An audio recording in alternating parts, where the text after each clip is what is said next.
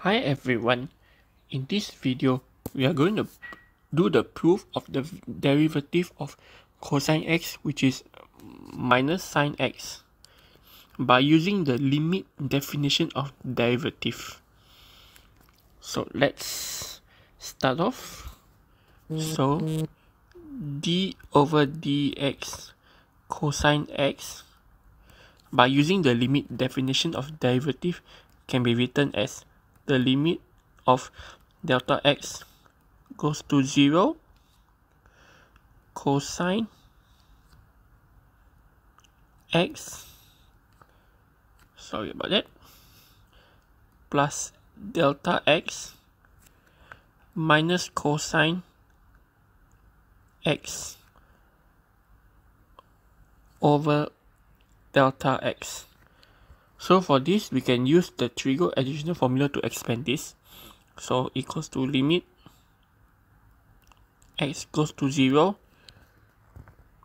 cosine x cosine delta x minus sine x sine delta x minus cosine x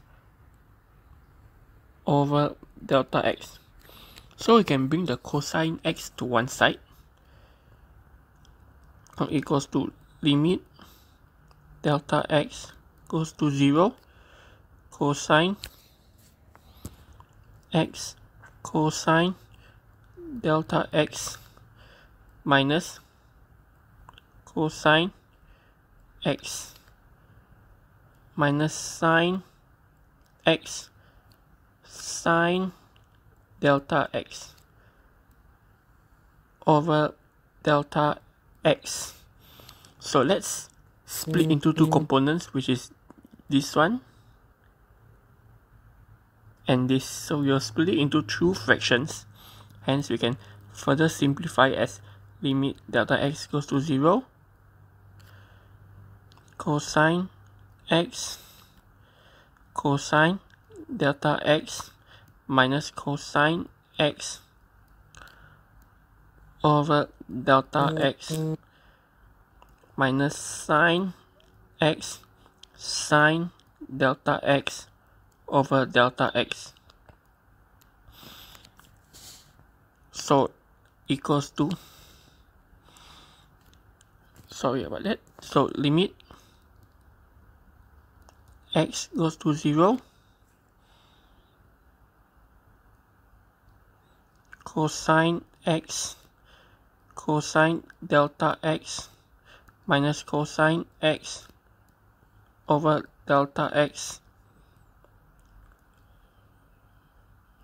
minus limit delta x goes to 0 sine x sine delta x over delta x.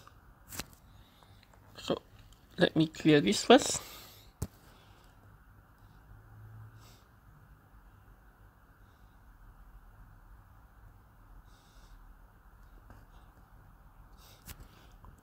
So for this one,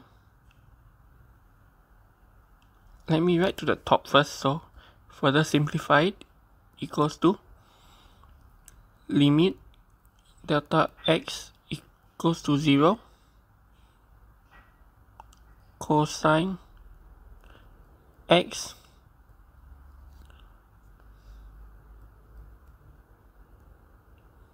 and then cosine delta x minus 1 over delta x minus limit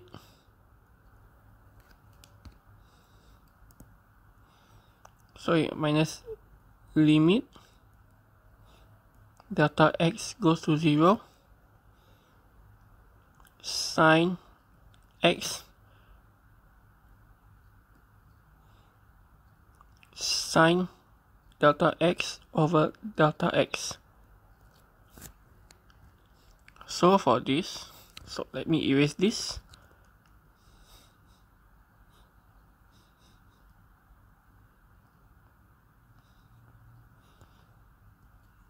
So for here, we have learned earlier on that limit